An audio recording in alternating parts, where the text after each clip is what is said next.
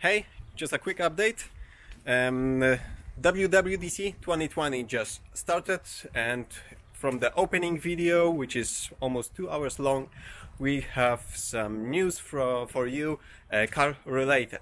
First thing is Apple Wallet. If you are using it with your credit card to pay for stuff without your credit card, but with your phone, there will be an option to do the same with your car key, where you can keep your car keys in the Apple Wallet application to use it to open and turn on your car. And of course, not all cars will support this feature. BMW with 5 Series this year should be able to do this if everything goes okay.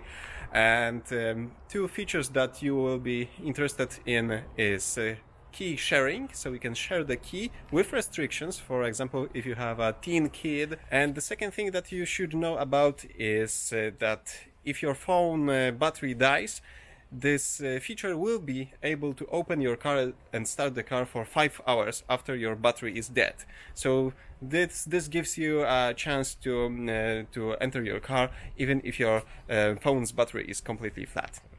Okay, and another interesting thing is CarPlay. It's getting a small update, and this time you will be able to set the wallpaper. So if you are tired of the black screen, black background, you will be able to set it to something else, maybe something that goes with your interior, with the style of your car's dashboard. And another thing that you should know about this update is more app categories will be allowed to use the CarPlay functionality. This goes for parking space finders or charging point finders and food takeout places.